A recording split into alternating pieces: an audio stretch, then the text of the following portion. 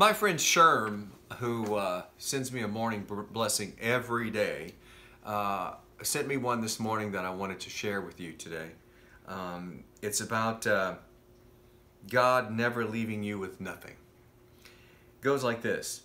May you, on a much deeper level, know and experience the generosity of God. May His promised kindness bring assurance to your soul. May His faithful attention to detail settle your trembling heart. May His unshakable love for you help you to rest even amidst your storm. You're anchored to Him. He misses nothing. He's forgotten nothing. And He refuses to leave you with nothing. If your hands are empty, it's because He intends to fill them. Wait on Him. Wholeheartedly trust Him.